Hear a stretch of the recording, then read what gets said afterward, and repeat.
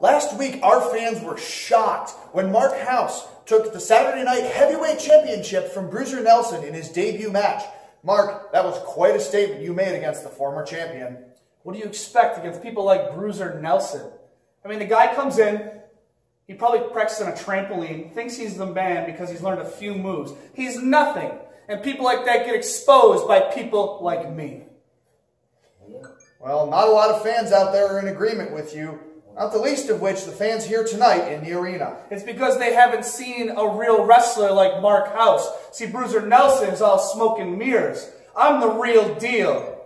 I train, and I am the man, unlike you, Bruiser.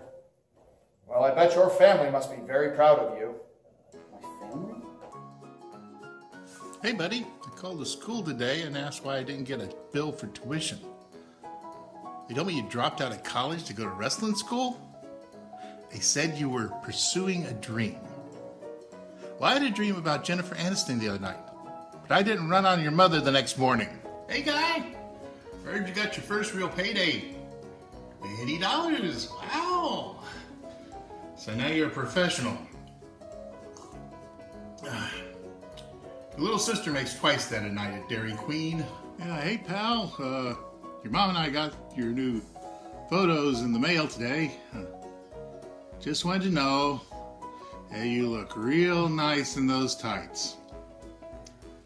Yeah, that's gonna look good on the family Christmas card this year. Yeah, hey sport, I just saw the little video of you on Facebook. That's a cute little dance you do going down to the ring. This wrestling thing doesn't work out, at least you can make it as a stripper. Hey buddy, I saw you on Monday Night Raw, pretending to be a doctor. I mean, you looked real good out there with your earpiece and those little white rubber gloves, patching that guy up.